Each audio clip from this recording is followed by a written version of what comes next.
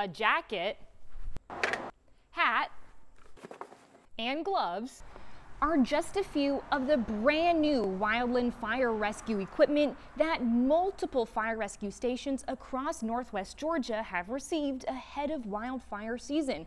So what other preparations are in place and why? Right here we have the leaf blower, making fire breaks.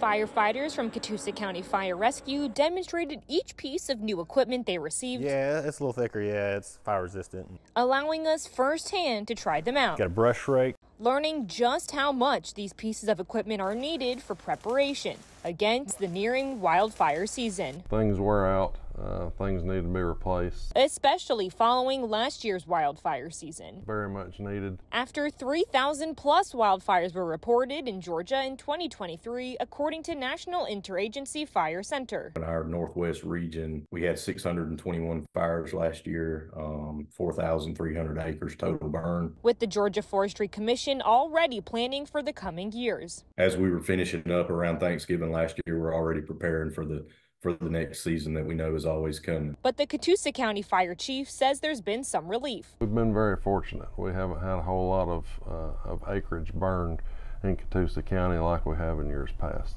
Despite a large part of our viewing area still remaining in a severe drought category.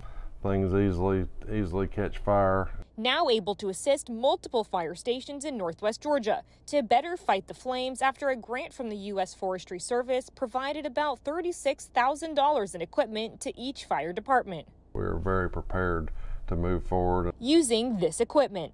Wait, this is actually really cool. Having these brush rakes, having these blowers, you know, we're able to clear the materials that would burn and push them towards the fire to where you've got less area that's going to end up burning.